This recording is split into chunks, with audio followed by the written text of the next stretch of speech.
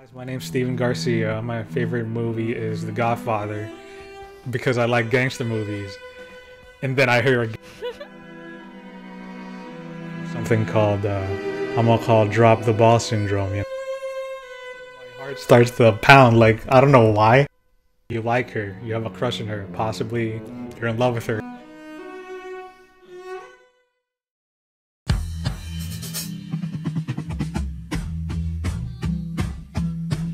What it do, baby? How's it going, guys? Welcome to the still newly minted Crownless Kings TV. My name's Steven, and I'm the head honcho, I guess, because I'm the only one. I'm a one-man crew.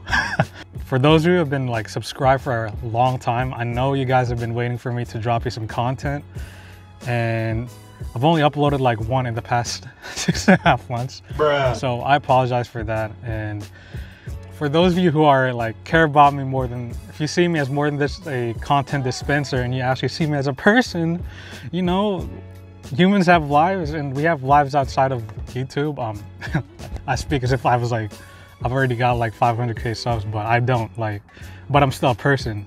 I'm gonna talk about that in a totally different video, and I'm gonna leave a link at the top right. Right now, the important thing is we finally made it to part 2, and which is originally supposed to be released February 21st, Bruh. The week after I uploaded part 1, which was the day after Valentine's Day. So there's no excuses.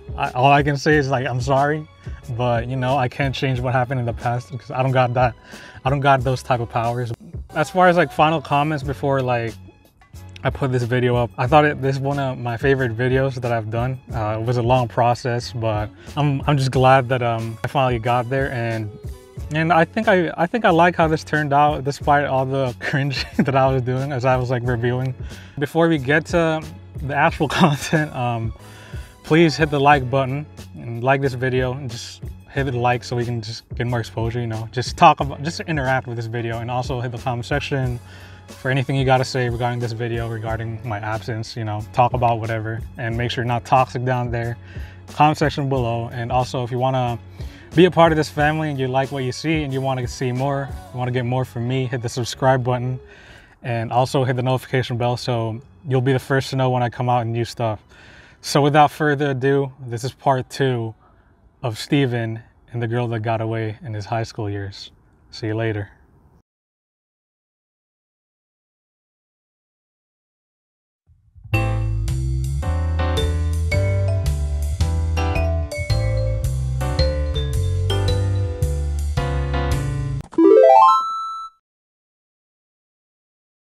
So, after I double-checked whether this slightly irregular heartbeat I had was for the sudden awakening of my subconscious feelings for Sophia, or whether because your fat is about to go on cardiac arrest. Of course, this box in my head was open full of questions and thoughts, mainly related to whether I had a chance with her or not, whether now is the right time, whether she's the right one, and so on and so forth. With that in mind, I called the banners within the kingdom of my subconscious, which really only had a population of 2. So one of the 2, we'll call him the good. I don't really know what to call him or it.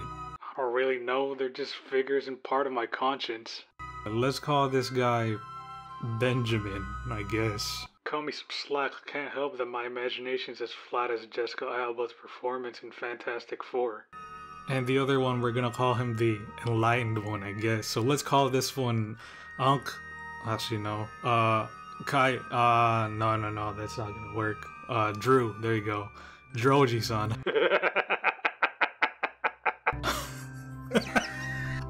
So, I called the banners the sovereign power of my subconscious, but none of them showed up, so I just decided to seek them instead.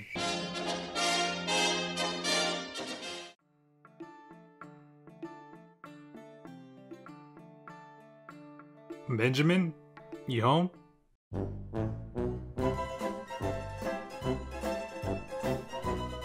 Steven?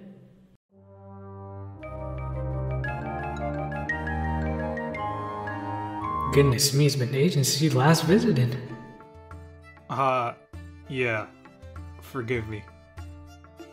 Oh no, Steven, there's nothing to forgive. Come on, food's getting cold. Let's eat.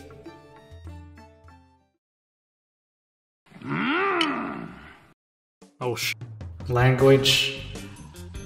Benjamin, oh god, you outdid yourself again. Yeah, of course, I had to go all out. It's not every day you and I get to have some juicy Wagyu ribeyes and 2 buckets of fried chicken, right? Anyway, I know you didn't come all this way just to come and enjoy this feast. So, Sophia, huh? Yeah, I don't really know how to put it into words. From one angle, I'm like, wow, this feels just right.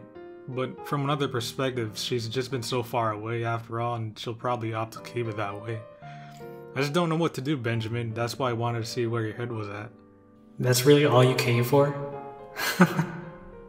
I'd say just talk to her. Really? Just like that? Just talk to her? Yeah? That's it? It's not helping at all, Ben. Steven, being around her feels good, right? I think that's more than a good enough reason to talk to her. So you're asking me to act out of impulse? No, I'm not asking you to be impulsive. I'm you and you're me. I know the thoughts you think and the feelings you experience. What I'm telling you is not to dive too deep into what you're feeling. Look, the deeper you dive, the more likely you'll drown. And then the next thing you know, the time and opportunity to be even a friend of Sophia, let alone her sweetheart, will pass. What if she says no? So be it. Why don't you be her friend first and see where that will go? Trust me, she won't be the last girl you come across in your life. What you are will be perfect for someone one day. The deeper I dive, huh? Thanks, Ben. I think I'm seeing things a little clearer now. Yeah, no problem. You're not going to his place now, are you? I have to, Benjamin. Look, I know how you feel about him and me seeking his knowledge. It's not that I hate him.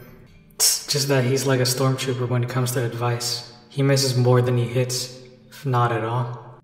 Listen, this kingdom isn't the kingdom of my subconscious if I don't include his household. Sure. And please, Steven. I can wait as long as I have to, but this household is looking for a new lady. Alright, my friend. And please, tell me how you really feel about him. I think I'd like to stick a boot up his... Pardon me, but OG... Oh my god, salutations, my good sir. Stephen of House Garcia.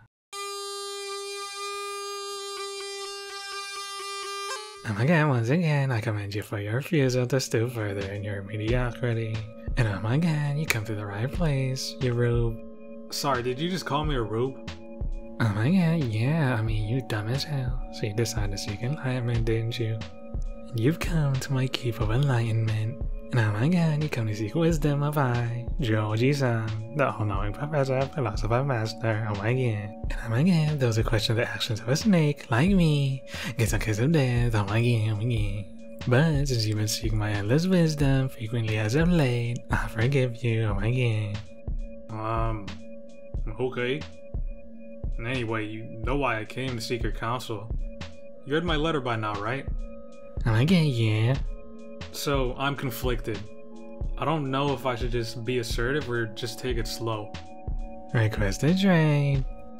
I don't really want to ruin... Wait. I'm sorry, did I hear you correctly? Request a trade? Oh my god, you don't really have a chance, like, at all, oh my god. Oh my god, did you gaze thoroughly through the glass of the parallel world, like, mirror? Oh my god, shut up. How dare you interrupt? Oh no, professor, philosopher, master. Oh my god, as I was saying, if you look at the mirror today, you look as dumb as ugly as Shaq's toes. Oh my god, according to my calculations, you're about as repulsive as a downward rancher. Oh my god, according to my calculations, you smell worse than a neck-bruised lemon juice. Oh my god, according to my calculations, oh my god, oh my god. Ah, jeez, I get it. It's supposed to hurt, but you just said request a trade. What you mean? Oh my god, you alone, good Sir Stephen Garcia, will not be the favorite for Sophia. Just request a trade to another girl. Oh my god, unless you address some pressing needs in your existence, you will never reach the heights of my our kingdom vies for, oh my god. You, we will stand no chance, oh my god, oh my god. I think we have a chance though, I think she's looking at us. The Sophia is looking at us. Oh my god, she's looking within the within. Beyond your hollow eyes, she sees the core. The truest all of I, Georgie-san. Oh my god, wait, what? Oh my god. Forget I said that last part, because I left my arms in the gym and can't fight. Hold up. Now I know what you really meant by request to trade. You want to possess this body yourself, don't you? Oh my god, that took you long enough to figure it out. I mean, you so dumb, can you keep up? Oh my god, your critical thinking is about as flat as a flat earth we stand on. The earth is flat? Oh my god, yeah, about as flat as your mama's bosom, oh my god. Oh my god, now request a trade, and you can watch me as I sweep Sophia off her feet, oh my god. Oh my god, are you thinking what you're thinking right now? Oh my god, did you just call me a dumbass in your head? I mean, Drew Oji-san, all-knowing professor, philosopher, master. Jeez Louise. I'm not requesting a trade. Man, coming to this keep of enlightening is a waste of time. Why do I keep going here more frequently than Ben's place? Oh my god, it's because of my voice, isn't it? Huh? Oh my god, you came in to get laughs, because I, the mouthpiece of your cerebrum, gives you laughs when you seek not from I, the 100% truth, hiding in plain sight. Oh my god. Oh my god, my voice will tickle and kick Sophia's endorphins in if you request a trade to another vessel. And oh my god, Oh Christ, what a friggin' narcissist. No, I think I should just leave. Oh my god, I'm the best, because I'm a snake. I will leave you for a 73-minute time. Oh my god.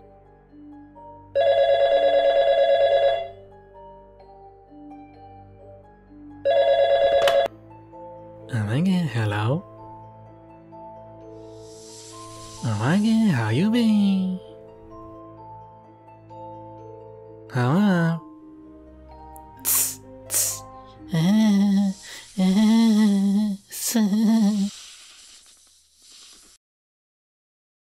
If I'm being honest with you, a lot of what just happened here is just an over-exaggeration of my dilemma.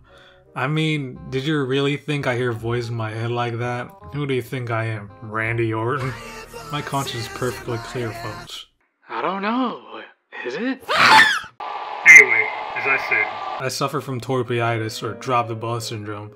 So, I gave reasons to not pursue Sophia more weight than I was supposed to. So for at least a good chunk during the beginning part of the first semester of my senior year, the only thing that was stopping me from being Sophia's boyfriend, let alone her friend, was my own self. I came up with the stupidest reasons as to why I shouldn't talk to her. Other than some that I already said, like I'm too fat, too ugly, too uncouth, too uncool, too savage, and so on. I also reasoned that, oh, she already had that one friend in class who she already knew. And he happened to be one of her Scott Disick's closer friends. So I thought to myself, oh, I had no reason to get in their way. I also reasoned that, oh, this dude probably thinks I'm his peasant and creatures like me shouldn't dare speak with him. You know, some stupid thoughts like that. Stupid, I know. Eventually, however, this dude left. So, Sophie had no choice but to crawl into the warm clutches of your boy. I'm just kidding, it didn't end up being that easy. However, she did show more signs of interest in me as time went on. Now that my feelings for her have awakened, so did my love receptors.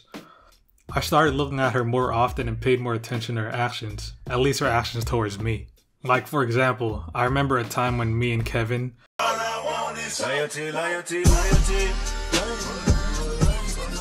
were talking about one of our closest friends, and he'd make this rubber face, or a rat face that Stevie J would do on Love and Hip Hop. Look at this dude. I tried imitating that face.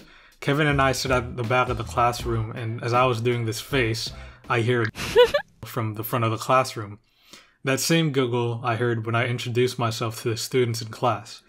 From the only girl in class, Sophia.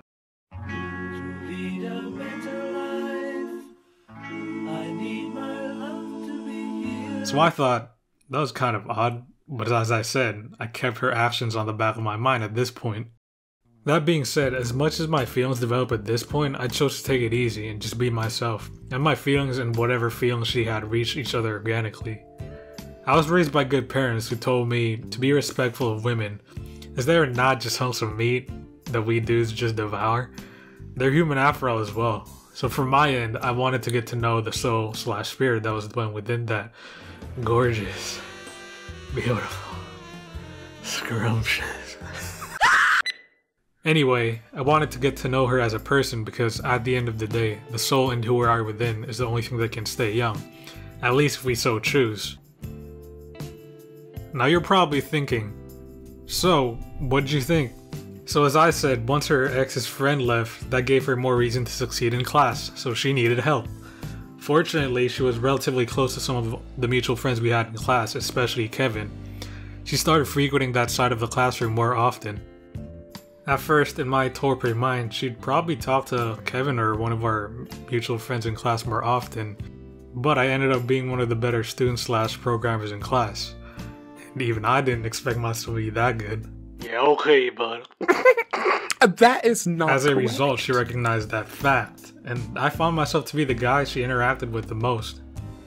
And I was that young man with a quiet energy that was talking to her the most. Me, Steven. The dude who thought he's not all of that in more ways than one, is the dude that Sophia chose in this class. Over time, we got to know each other and we became good friends for sure. In addition to that, even I was starting to put positive pressure on myself and telling myself that, hey, maybe we can be more than just friends. As far as what I saw from her, I thought she showed indications that she was open to being more than just that. I remember a lot of instances where she showed deeper interest in me. I already told you about how she was laughing at something triple I did, like when I introduced myself to my classmates that first day, or when I was joking around with Kevin. I also remember that she made soft physical contact. No, it wasn't like she touched my thigh near my groin area or anything, but it was more like high fives when we got something done in class or something. Whenever we did so, I remember she briefly held my hand one time, and for some reason I thought to myself, man, this hand is so sweaty. I don't know why all of you needed to know this, but it was just something I remembered about her. Another thing I recall is that she jokingly reprimanded me by nudging me whenever I was sitting next to her and I'd do something silly or made myself look stupid. Whenever I made eye contact with her, I'd look at her brown eyes and they were dilated. I can also remember that her cheeks were also slightly flushed. As far as who she was as a person, she definitely isn't who I thought she was. Before I actually got to know her, she gave me the impression that, hey, she probably wouldn't hang out with a plebeian like myself, and she'd probably rather hang out with a dude who wears Ralph Lauren or True Religions than a dude wearing Gap or Levi's and didn't even own a smartphone, because she came off from a pretty well-off family. But I was so wrong. She didn't give off the air of this princess that seeks to sit on the Iron Throne because it was her birthright and destiny, or in short, She was ambitious for sure, but is hardworking about it. She was humble, reserved, and had a meekness. I thought she had some awkwardness and quirkiness about her I found endearing. The moment that I could no longer ignore my feelings was after a club meeting that she had started, which was a science club. Initially, I didn't want to go because I saw the people who were invited through the email that she sent. I feel good about myself. I'm driving around in my Bentley right now. And I'm looking at the world as they drive around in their Honda Civics. And I'm riding around in a Bentley. But I already gave her my commitment the night she sent that email because she DM'd me on Facebook just before I could go to sleep, and because of probably 60% interest in her and 40% interest in the topic, I couldn't say no to her. Anyway, the club meeting was a blur, but I remember we were the last two to leave, so I walked back to the parking lot with her because we both drive to school. As far as what we talked about, I don't remember what we talked about, but all I remember was that I had a smile on my face that whole time, and I looked at her who was by my side, and a sudden rush of thoughts and feelings just went over me. I was like, wow, she's so cute, she's so beautiful. This feels kinda strange, but it feels good being around her. And if I were to pinpoint the moment where I fell in love with her, it was probably this moment. But from that point on, that was when the progress I was having with her stalled. From that point on, I dropped the ball more than Yamcha. Instead of just asking her out and letting the chips fall where they may, I let myself drown in my own doubts. Like, do I deserve to be with someone as great as she is, or that this was a rejection I'm not ready to take when it was something I really needed at such an important time in my life? I also wanted to stay friends with her because I truly did appreciate that which we had. I confided with my parents about this as well because I thought they could help me, and we all say hindsight is 20/20, and they were right in what they said. That whether Sophia rejects me or not, I'll still have the same problems that I'll have to deal with. The other person I really confided in was Kevin, and remember how I called him Kevin was because he pulled a snake move? I'll get to that, but he mostly said the same things, but was more open about it. Like, real open. Like, he'd send me some rather tempting pictures of Sophia on Messenger. But, for the most part, he gave me the same advice. That even if I get rejected, there'll be someone out there still. The nail in the coffin was the night Kevin pulled the snake move. Bigger than when Kevin Durant went to a team that won 73 of its 82 games that he blew a 3-1 lead on. So, it was about the end of May that year. My family and I were moving to Arizona in less than a month. So the pressure was on me to at least go out on one date with Sophia. I was about to send her a text asking her out on a Friday. Man, I probably could have had a heart attack with my fat ass looking back at the moment. I DM'd Kevin that I was about to send a text asking her out. Initially he was like, "Let's go!" So I was literally about to hit send. Button was half pressed, ready to send zeros and ones to the processor and send my text to Sophia. Until suddenly, I hear a I look back at my laptop and see a message from Kevin. I open it and it says, "Wait, don't. That's cheating." For a brief moment in my mind, I was like, What you mean that's cheating? He said ask her out face to face when I see her the next day or something. The more I thought about it, however, I knew he was right. And I'm pretty sure he said that with good intentions. But the reason why I called this a snake move was because he probably wanted to steal her from under my nose. I mean, he had sent me messages about what he liked about her, albeit on a lesser, deeper level than me, if you know what I mean. However, again, I think he told me to do it in person with my best interest at heart. But at that point, as much as I still really, really like Sophia, I was jaded on going out on a date with her. Even my mom, literally a few days before we headed out for Arizona, tried picking up the pieces and encouraged me to still ask her out, because I guess she could tell how much I really liked her, but it was all for naught. When I left June that summer, I still texted to see how she was doing because I was genuinely interested to know if there was anything fun she did, even if it was something so simple like gardening or something. By August, when I began my freshman year at ASU, I maintained minimal contact with her, if not at all. In spite of the fact that I was constantly thinking about her and could not find a girl that was as good as her. I wouldn't hit her up again for about 3 years though. However, by then, we had gone in different directions in life. I was the only one still holding on to the past, whatever I still had with her. While she had moved on with not only seeing other guys, but she's doing big things in her life, as I have watched from afar. There's still a part of me that believes that maybe one day we'll cross paths again. But as time has passed, what I had experienced that year with her is becoming nothing but a very good memory and learning period in my life. There's a small part of me that still compares a girl that caught my interest with her, but it's become clear that instead of looking for the next Sophia, I should be looking for the next girl, because not every girl isn't going to be like that girl I met my senior year in high school. I probably dragged this story long enough, so I'll just conclude with this. If there is something that lights on fire within you, whether it's a girl or whatever, don't be afraid to pursue it. Don't dwell too much on anything like doubt or lingering questions, because before you know it, you'll drown and you'll extinguish that fire. If you feel like you're not ready or it isn't the right time, screw it and don't think about it. Instead, think about why you love whoever or whatever it is that you love. Focus and prepare for what you can do. And when the moment comes to take action, you'll have nothing to worry about. The many great things that happen in our lives happen at the most random times. So we don't have any reason to wait for the right time. Unless you're my future son, and you get a girl pregnant before marriage. I swear I'll cut your butt.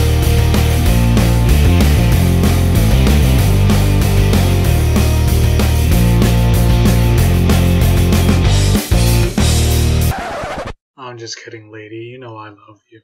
So if you've reached this point of the video, I commend you for putting up through all that, including the cringy voice acting and the cringy visuals that you're seeing unconsciously from stuff that I just say or just thoughts. As far as like final comments regarding this whole story and this whole like saga, it ain't even that because there's only 2 parts, but I almost didn't want to upload this video because for me, I was just super cringe as I was editing everything, and also I was cringing for Sophia because if she sees it, I'm like, oh no. I don't want it. So you're like, it's almost like a confession because, yeah, it's almost like a confession kind of because I lay out like a lot of like my feelings. And I haven't laid everything out, but if I was gonna lay everything out, it'd be like between us. if that ever happens. Also, I learned a lot in the 6.5 months regarding any information related to this story. So I'm like, should I really upload this video? And also, like with Kevin, I portrayed him like I saying, oh, he's a snake. Like I repeatedly say, oh, I call him Kevin because he pulled the snake move on me, blah, blah, blah. He might see this video and he's probably gonna be like, oh, you've been portraying me as a snake. When I repeatedly said, nah, you're not, bro. Whatever happens, we'll talk it out. We'll work it out. Finally, you've made it here. Thank you guys for getting through this video. And one more time, I hope that you guys hit that like button. Also, hit the comment section below for anything you gotta say, whether you were cringing about this story and whether you wanna friggin' crucify me for being out the 6.5 months, for not uploading enough content and all of that. So also, I greatly appreciate it if you hit that subscribe button and be a part of this family, because we need more family members, and I want a silver button by the end of this year. All right, you got it? So you better share this. Nah, I'm just joshing. Yeah, hit the notification bell if you want to be the first to know when I upload new stuff. Thank you for putting up with me, and this is gonna do it for this video, and I'll see you in the next video. Bye.